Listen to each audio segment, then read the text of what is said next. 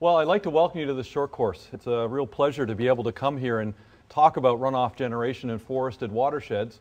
My name's Jeff McDonnell. I'm a professor in the Department of Forest Engineering at Oregon State University and the Richardson Chair in Watershed Science. And my background and interests, not surprisingly, are in runoff generation in forested watersheds. My PhD is in forest hydrology from the University of Canterbury in New Zealand. And I've been working as a professor for the last 15 or 16 years, starting out at Utah State University in Logan in the Department of Forest Resources. And then after that, working at the SUNY College of Environmental Science and Forestry in upstate New York, and the last 5 years at Oregon State University, where I'm at now. So what this course is going to deal with are kind of a quick summary of the main concepts in runoff generation that many of you are probably already aware of. But I want to bring everyone up to kind of a similar level in terms of some of the well-known assumptions and ideas in terms of how runoff is generated, and then start to look at some of the newer research that's beginning to challenge the prevailing paradigm that's out there in forest hydrology and how this might influence management issues that you might be facing on your forests. We're not going to tackle applied issues per se, but my argument is going to be that understanding these basic concepts is really fundamental to understanding appropriate management solutions. So knowing where water goes when it rains, the residence time of water in your stream, and the main flow paths, I think is a necessary first step before you can choose an appropriate model or think about how some kind of land use change might impact water quantity or water quality. What I'll try and do is make reference to some of these different areas where you're working. Some of the things that I'll talk about today are actually on this website, and there are course materials that I didn't bring with me. Everyone has a handout. There's a handout here up front if you've come in late and didn't get one. This is a set of course notes. But if you're interested in any follow-up, there are some virtual field trips that you can go on. There's a virtual lecture, which is basically a quarter 4-credit graduate course version of this particular short course that I give, and this is online. There are a series of benchmark papers that you can download. These are what I consider the benchmark papers in runoff generation and hill slope hydrology, and then other course materials if you're interested in any follow-up afterwards. Now, these benchmark papers are really, I think, the key underpinnings for this material. I think a lot of what we do now in research, we sometimes forget maybe what was done before us, particularly if it was before, the online version of papers. So this set of benchmark papers that you can download kind of looks at a number of key papers and talks about how they laid the foundation for some of our main concepts of runoff generation. So you can download that material. If you're new to this field at all, there's some good basic material. This Principles of Hydrology would be the main course text used outside the U.S. for teaching this kind of material at the senior undergraduate level. This Water and Environmental Planning by Dunn and Leopold was published in 1978 and up until recently has been the main text in use in the U.S., and it's now been largely supplanted by the Brooks et al. Text, Hydrology and Management of Watersheds. This came out in 1990, I think, and is now widely used hydrology programs around the country. And this is quite a new book, Elements of Physical Hydrology, by George Hornberger at UVA and colleagues there. It's quite good. This is probably the best book of all. Unfortunately, it's in Swedish. It's used a lot by folks in Europe and in Sweden, not surprisingly. But it's really excellent. I've only been able to get through the figures and figure captions, which are in English, but it's very good.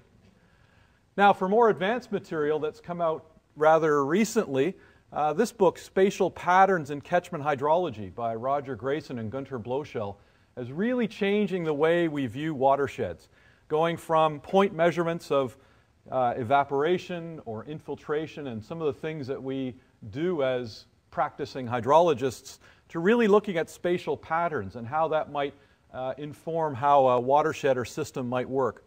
The classic in this field is Hill Slope Hydrology by Kirkby, published back in 1978. It's now out of print, but you'll see it in libraries. This one by Anderson and Burt was kind of a newer version of hill slope hydrology, came out in the early 90s. If you're interested in rainfall runoff modeling in watersheds, the book is by Keith Bevan at Lancaster, and it's called Rainfall Runoff Modeling, the Primer.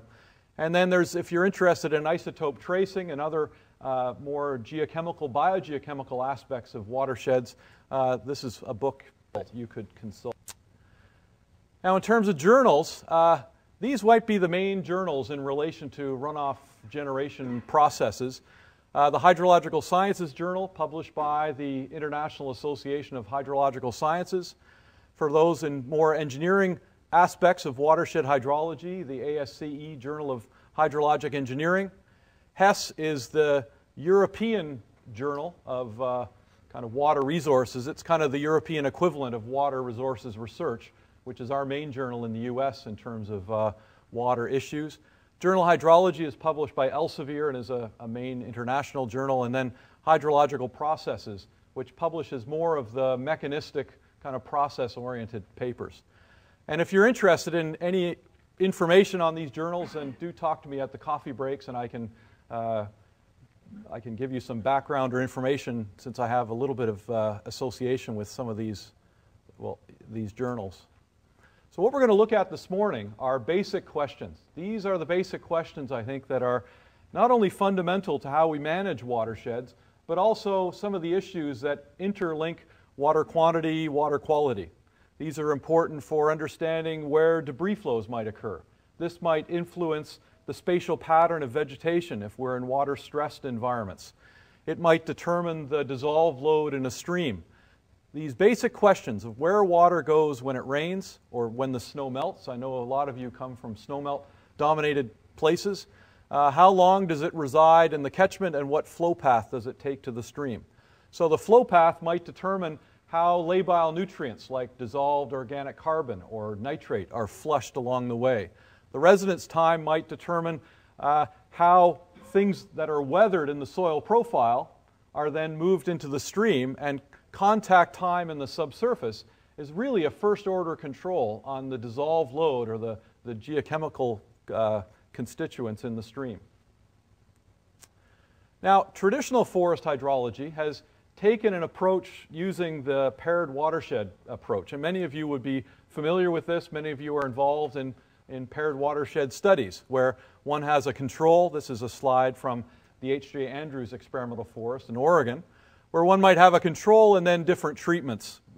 Could be different forest treatments or including forest roads, and one might look at the outlet response then after a period where these were gauged simultaneously for some years prior to treatment, and then you would use statistical analysis to see if there are significant differences in peak flows or sediment concentrations or what have you.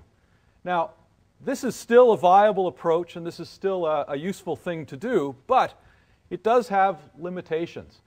And this has been nicely summarized in this paper this year in Water Resources Research. And the bottom line is that this is often a very black box technique.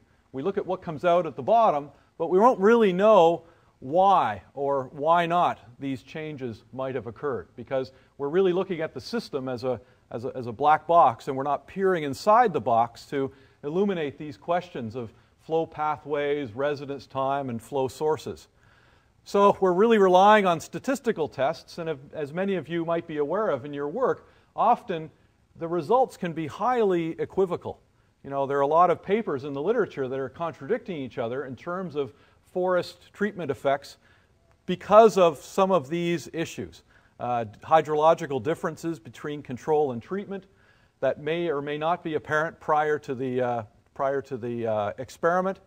Climate variations through time that might influence the control, often a short length of pre- and post-treatment record that makes it difficult statistically. If you're looking at peak flows and you've got even a couple of decades of record, and you only have a few events of a certain magnitude through that period to focus on, let's say, harvesting effects on peak flow, that can be very difficult to really quantify. And then this black box nature. So this isn't a slam on the paired watershed approach that we're going to go through today, but what I'm offering is sort of a complement to it, a way to peer inside how we might look at paired watershed studies. So what we're going to do after we do an overview of the main concepts of runoff generation is really try to look at these different scales, going from plot scale to hill slope scale to catchment scale, to understand what might be the main drivers at this scale. I think when you look in the journal literature and some of those more advanced texts, you find a whole myriad of process descriptions that really show how complex the plot scale is, how complex lateral flow to the stream is, how incredibly heterogeneous and complex catchments are. And what we're going to try and do is whittle down some of that complexity and think about what might be some of the first order controls on what generates runoff in different environments. But we'll look explicitly at these different scales to think about how processes in a 1D way trigger lateral flow in a kind of a 2D way, and how these different landscape elements combine to give an integrated response at the catchment outlet. So this is kind of the framework for what we'll go through this morning. So, as I said, we're not going to tackle applied problems per se, but I'm hoping that as we go through, if you have any questions or you've got an idea in relation to a problem that you might be working on, certainly interrupt me as we go through, and I think the more interaction we can have through the morning, the better. But what we're going to look at are some of the internal mechanisms. Some of the internal mechanisms of flow path, rate of water flux, the geographic source of water contributing to water in the stream. And I think if we're looking, for instance, at, I don't know, how florist roads might affect the plumbing of a watershed, knowing something of what turns on and off hill slopes in often very threshold-like ways can be important for thinking about what might be the hot spots for where one might have cut bank interception of subsurface flow. Or, for instance, knowing how hill slope and, say, riparian zones connect and disconnect on the timescale of events might greatly influence how we think about stream temperature issues in relation to riparian zone management. Or if we're looking at how fire might affect runoff generation and hydrophobicity associated with fire, I think it's important to know what the mechanisms might have been prior to that, and perhaps how the longevity of that hydrophobicity influences the altered runoff regime. So we're not going to be talking about these applied issues, but they're in the back of our minds, and I'd like you to raise them as questions if you have them as we go along. Now, why these mechanisms are important, we learned in the late 1970s and early 80s that the flow pathway through the soil really controls the chemistry of water in the stream. Back in acid rain days, when Charlie Driscoll at Syracuse University was leading a number of teams looking at acid deposition in the Adirondacks and the northeast U.S., Scandinavia, southern Quebec and Ontario, it was crystal clear that if you identified areas maybe where there are some deeper flow paths controlling flow in the stream, then those were often the refuge for fish species that were seeking out more circumneutral waters. Now, if you follow along a stream channel, it's not as though that the contributions to flow along the channel, either during events or between events, are uniform along that length. Clearly, there are hot spots associated with, topographic depressions, groundwater seepages, jointing, and so on in the bedrock. And if you look at the water age or the flow path length, there's a direct correlation often to the base cation, base anion concentrations, pH if you're in more acidic terrain. So this is one reason why understanding flow pathways might be important. Another issue is that of water residence time. How old is the water? How long does the water reside in the subsurface? These are age data on the y-axis, working with the USGS group out of Reston. Doug Burns is at the New York office in Troy, and along with colleagues at Reston, Virginia, Neil Plummer in particular, they've used chlorofluorocarbons to age date groundwaters. These are groundwaters from some wells in an experimental catchment in just outside of Atlanta, Georgia. It's a USGS equivalent to perhaps one of your Forest Service experimental basins. And this is showing a striking correlation between, say, silica concentration, sodium concentration, and how old that water is. We'll talk about some techniques to actually compute water age a little later on this morning, but this is just trying to make the point that despite the leveraging by this point here, it's still a very strong relation between water age and water chemistry. And again, as we go through, please interrupt me with any questions you might have. If I'm using terms or jargon that's unfamiliar, I certainly don't want that to create any difficulties as we go through. So call me on any terms or Canadian pronunciations that you might not be getting. Now, what we're going to cover and what we're not going to cover, we'll really try to look at these scales from maybe the plot scale, hill slope, catchment, but we're not going to address the regional scale. We won't look really deep into the subsurface at hydrogeological problems and issues, although this is clearly important. It's beyond the scope of this course. Similarly, in terms of time scales, we'll focus mostly on events, and we'll look much less at seasonal and long-term variations. So it's going to be events that are our focus, and we're going to look at the kind of scales from the plot up to the experimental catchment.